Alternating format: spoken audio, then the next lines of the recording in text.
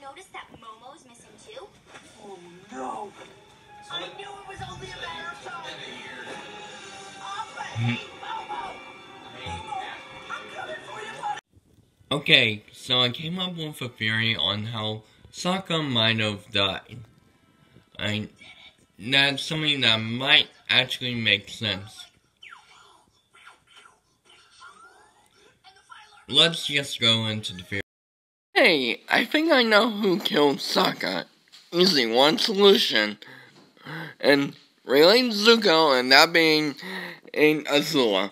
Why did I say Azula? Well, it actually makes a whole lot of sense before the Red Lotus, Legend of Korra, all of that.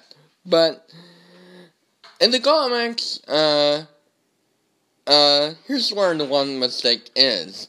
In the comics, Sokka dies after the last Avatar comic. So, is this theory true or false?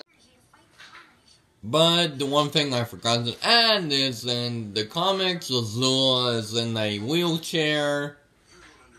So maybe she firebends and gets out of the wheelchair and firebends Sokka. Oh no, I'm just saying likely guess. And that's why you don't see him in Legend of Korra. And that would support my theory on why